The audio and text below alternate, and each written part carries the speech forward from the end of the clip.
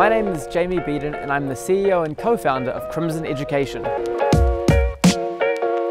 It's been definitely an amazing journey to get this far. I really had an amazing time with my thesis advisor Lucy Bowles, who really guided me through the whole process of conducting research, designing an original research question, and then thinking about how I could experientially test my hypotheses. It was a lot of fun. I studied a DPhil in public policy, and my research question was what drives student outcomes and student satisfaction in online schools, which is very relevant to our students at Crimson Global Academy, our online high school.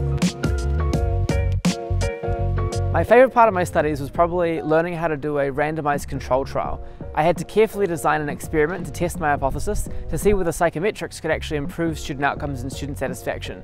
To do that, I had to go through Oxford's ethics approval, I had to design various types of statistical analysis to run, and then I had to collect all of the different students in the sample to be able to run this full randomised control trial. And by the end of it, I really felt like I'd been equipped with a brand new skill. Applying to Rhodes was definitely pretty challenging. I had to submit 6 different reference letters from various folks that I knew from both my high school and my university, as well as professional experience. I also had to submit a personal statement, and that personal statement really articulated why I wanted to apply for the scholarship, how it was going to help me, what my mission was for the Rhodes Scholarship. After that, and submitting my CV, I then had 2 different rounds of interviews, culminating in an exciting panel interview in Wellington in New Zealand with a really esteemed panel of judges. And then from there, I had to answer lots of different questions about what I aimed to do when I got to Oxford, what my research question was, what my long-term aspirations were, different questions like this.